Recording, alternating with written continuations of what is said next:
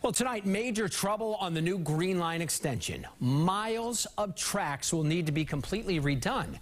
This might be the most embarrassing development for the T that we've seen. The Green Line extension cost billions of dollars to complete.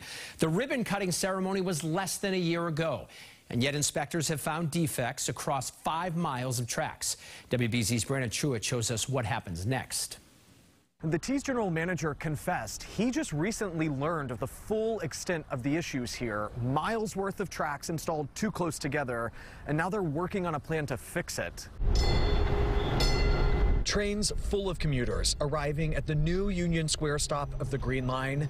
It's part of the $2.3 billion extension. It's been open less than a year, and now this. I do have sufficient information. MBTA General Manager Philip Ng Thursday saying miles of track on the extensions was installed too close together. They're off by 1/8 of an inch. The goal is to make sure, now that we're aware of this situation, that they're addressed timely, addressed properly, so these situations not continue to repeat. Ng says this impacts about half of the Union Square line, about 80% of the Medford Tufts line.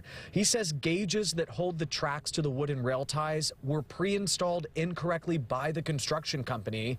Even worse, Ng admits MBTA leadership knew about this as early as April of 2021, but continued with construction anyway. It really shows how during the past administration, the culture of austerity and the culture of not having accountability. This is something that happened under the prior T administration. It happened last year.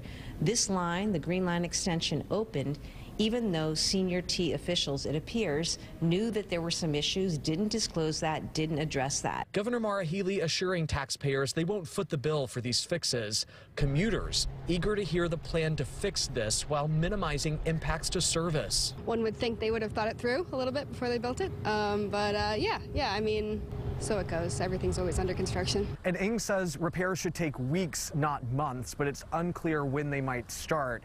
He also says that the tracks are still safe to operate trains and for commuters to ride on. He just wants to get ahead of the problems before they get worse. In Somerville, Brandon Truitt, WBZ News. All right, Brandon, thank you. An alarming